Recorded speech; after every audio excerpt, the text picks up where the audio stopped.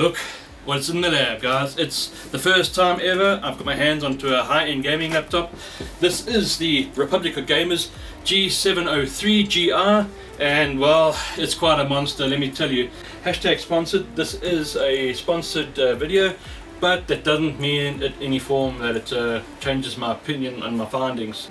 Let's get everything out of the box. Let's have a look at the software, and while we're at it, let's just do some baseline testing, and then, well, you never know, let's see how far we can go. So the G703 comes in what is my favorite type of packaging, the ROG type flip top lid.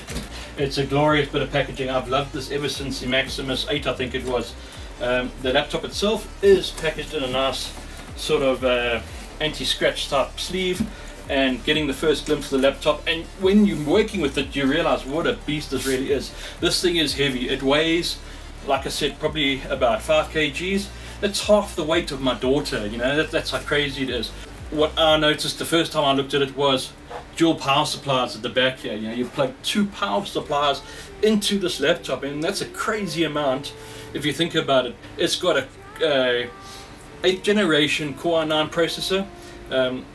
It's factory overclocked. It's got a full 1080 NVIDIA graphics card in this, so you can play probably most of your games on high ultra. I'm guessing probably ultra even.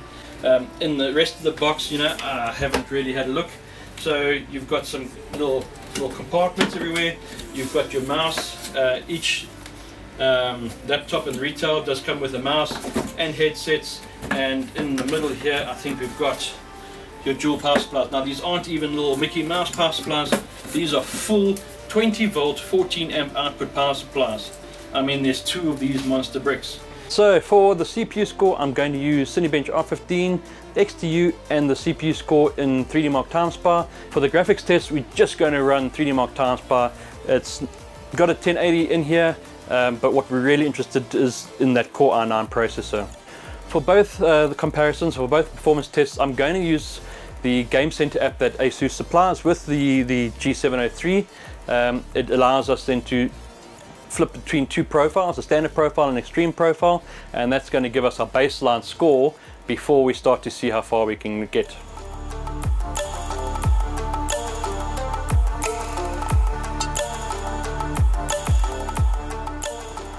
Alright, so the scores are in. Here's what I got. So for TimeSpy, running on the standard profile, got 7466, and then on the extreme profile 7751. Right, that's just the CPU score. For R15, very interestingly, 1345 and 1426. So it's quite a nice little gain there just by running, you know, that extra 300 megahertz. XTU, however, was where it got really interesting, and I spent the most amount of time on it. So the space standard score is 2326, and for the extreme setting I got 2469. Now the interesting thing is I was able to ramp that up to 5G just by changing the multiplier in XTU. The disappointing part is though, the boost in score was not anywhere near what it should be, and we got a score of 2470. That's a 1-point increase from going from 4.8 to 5G. The reason for that is thermal throttling and your current limit throttling. What we need to do now is get rid of this cooling. Let's get some proper cooling on here and just see how far we can make this thing run. So let's get this thing, let's get this stripped and taken care of. So the first thing we're going to do is flipping it over.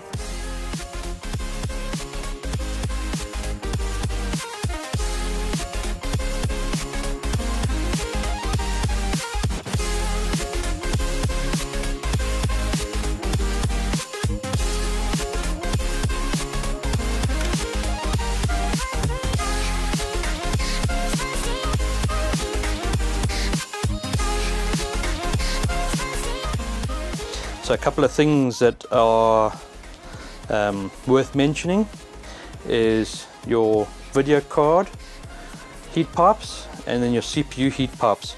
We've got 1, 2, 3, 4 heat pipes for the CPU and 1, 2, 3, 4 for the video card. So that's quite a lot of cooling technology within a laptop. Your battery, not the biggest of batteries. You'll also notice that you're unable to get to the battery without voiding your warranty. Something to consider if you think you're going to be running your laptop for 6 years and you're going to want a battery replacement. We've got two little nice speakers here. They look like they're quite decent little drivers on them. Obviously your 64 gigs of memory, spare PCI M.2. What other chips do we have in here? Right, we've got the Xbox. This looks like Xbox here, Microsoft. Okay, so that's your Xbox controller. But yeah, let's stop playing with all that and let's get this heatsink off.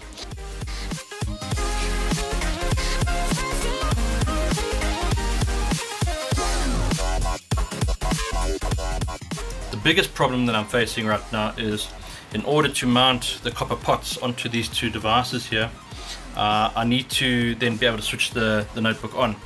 So to switch the G703 on, there's a power switch around about here. So what I'm going to do is I'm going to lift everything up. Once I got it lifted up, then I should be able to flip the screen open and then have the screen hanging off the edge of the desk, and then we should be able to access the power on and off button. Right, so using our thermal grizzly Cryonaut on both the processor and the video card, we're just going to get the pots in position.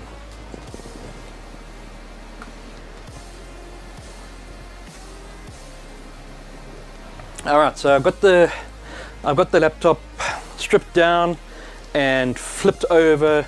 I've got the screen supported on a chair here in front so that we don't put undue pressure on certain devices.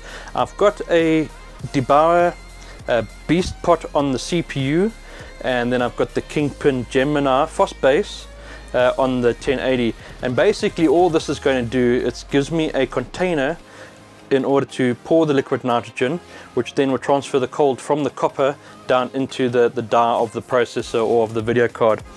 When I did some testing, I found that there were 2 rows of chokes here on the right hand side that were generating quite a bit of heat. So I've installed a heatsink onto them in order to just disperse that heat a bit, along with a trusty little desk fan over here on the right hand side, which will then help to move the air over those devices. Okay, so now I'm going to actually start cooling down the processor and the video card. I'm not going to go absolutely sub-zero. What I'm going to basically do is just now run all the benchmarks and see how far we can overclock without the temperature constraints of the stock cooling.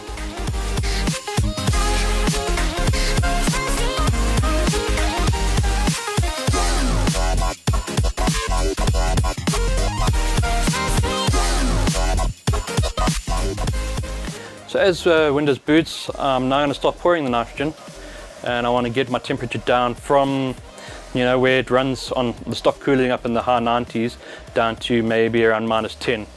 We won't go too cold in the beginning, but let's just see how it reacts.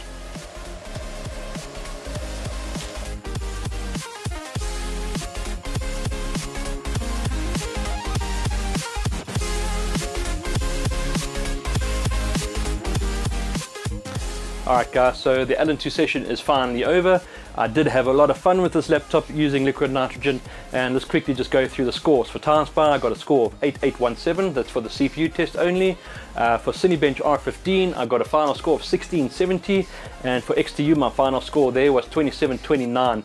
I didn't just stop with those 3 benchmarks, I did go through a whole selection of other HWBot ranked benchmarks, and you can have a look in the link below this video to see all the gold cups that I did grab. So is it possible to extreme overclock a laptop? Well, yes it is. I've just proven that. What we really try and do is we really try and take the hardware and we try and see how far we can push it, taking cooling out of the equation. So watching the Linus Tech video they posted up on YouTube about the G703 where they modified the stock cooling in order to run Cinebench at 5G, I was expecting to take the stock cooling, throw it out the window, add LN2 and smash the scores. In reality though, what you find out is that this G703 is very well tuned out of the box, and removing the stock cooling and adding LN2 really just helped with the efficiency.